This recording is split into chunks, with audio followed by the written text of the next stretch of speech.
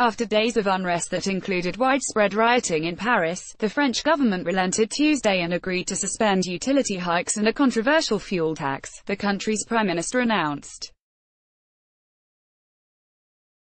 Edouard Philippe made the announcement in a live televised address, backpedaling on the planned increase, which was set to be introduced in January and is now postponed until the summer. No tax is worth putting the nation's unity in danger, he said, just 3 weeks after insisting the government would not be changing course and remained determined to help wean French consumers off fossil fuels.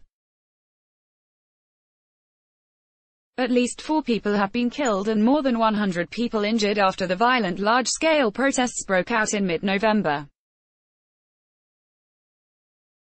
More than 400 people have been arrested in what officials have called the worst unrest on the streets of Paris in decades. The violence must end, Philippe said.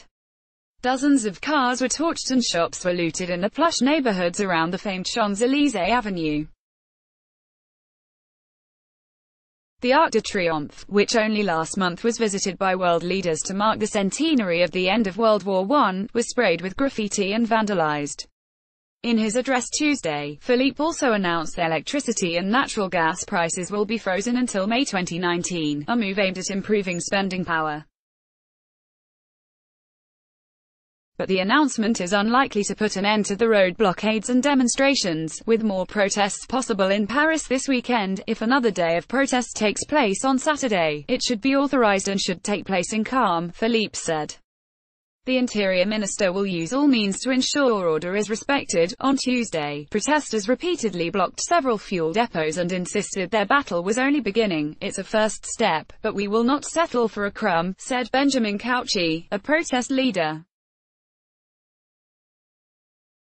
Prominent socialist figure Ségolène Royal, a former candidate for president, lauded Philippe's decision but said the course correction on the climate change tax came too late. This decision should have been taken from the start, as soon as the conflict emerged, she said.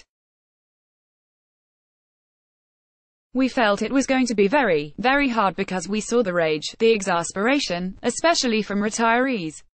They should have withdrawn the tax hikes right away. The more you let a conflict fester, the more you eventually have to concede. Right-wing leader Marine Le Pen lashed out at the decision as too little.